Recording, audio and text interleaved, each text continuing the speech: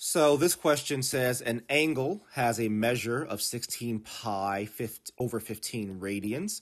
What is the measure of the angle in degrees? So this is a unit conversion question. But this time, with this type of unit conversion question, the conversion factor is not provided. So we have to know that pi radians is equal to 180 degrees.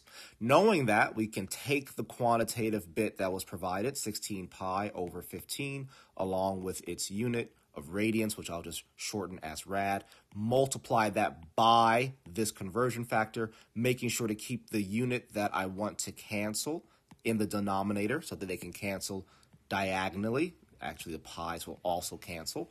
And then putting the conversion in the numerator for the unit that we want to incorporate now, which is degrees. So we know that pi radians is 180 degrees. So I'll use a degree symbol. So all we have left now to do is to simplify. 15 actually is a factor of 180. It goes into itself once, but goes into 180 12 times. And then we can take our calculator and multiply 16 times 12, right? 16 times 12.